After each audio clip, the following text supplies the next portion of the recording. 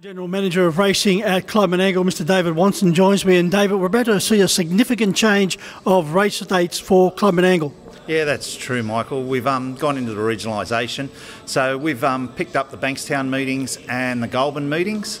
So starting this week, we race on Anzac Day on the Saturday night. Then we have a Monday night meeting on April 27, followed by a Tuesday meeting.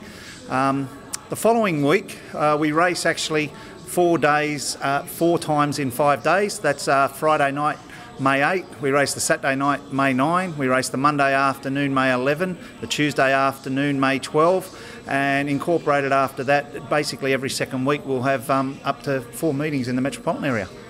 During the course of the months of May and June, David, we move into a very important period of racing for the Square Gator. Yeah, starting on May 2.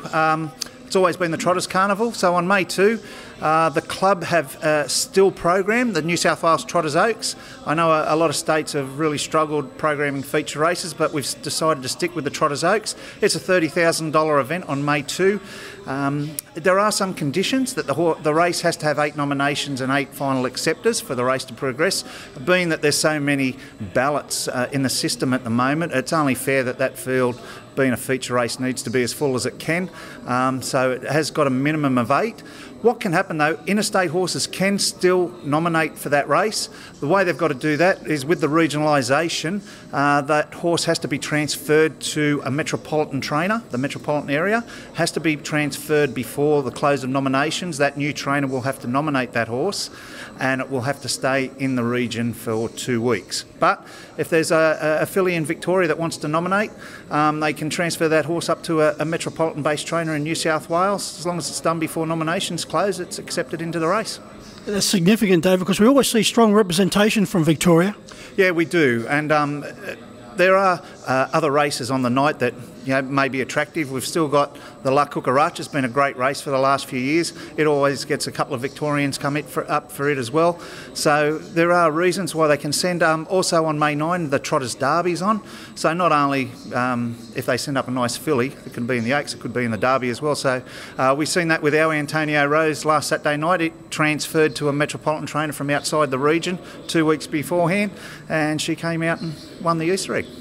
Now, speaking of the Easter egg, David, you walked onto the track with a very significant trophy. I thought you were walking out to present the Super Bowl trophy to the Kansas City Chiefs. It's an outstanding trophy, and certainly all those concerned, the Townsend family, will be very glad to have that on the mantelpiece. As I just mentioned, it's a great trophy.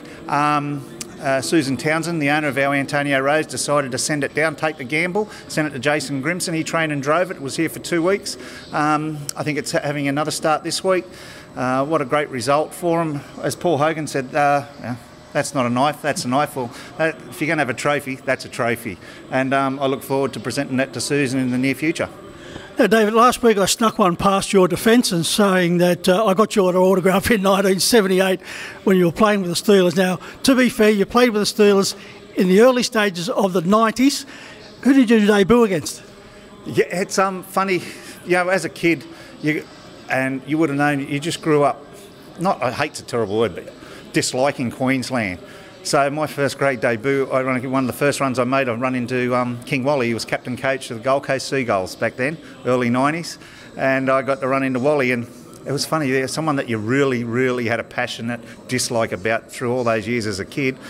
And when he tackled us, I just felt like saying to him, "How was that, Mr. Lewis?" It was just in awe. But yeah, what a great thing. That was Chris Close, Wally Lewis, and just, you've got to pinch yourself sometimes that those things actually happen. Well, I thought about asking you that question. I certainly didn't think you were going to go straight to the top and name the king. Yeah, I know, it was a pretty good one, wasn't it? He was probably well past his best by then too. We all know what a legend, he was in the legend team, the greatest team ever, and probably the greatest captain Australia's ever seen. So, yeah, it's little things like that you remember and stick with you for the rest of your life. Well, David, thanks for that little trip down memory lane, and we look forward to more information as the news unfolds on what's happening here at Club Menangle. Thanks, Michael.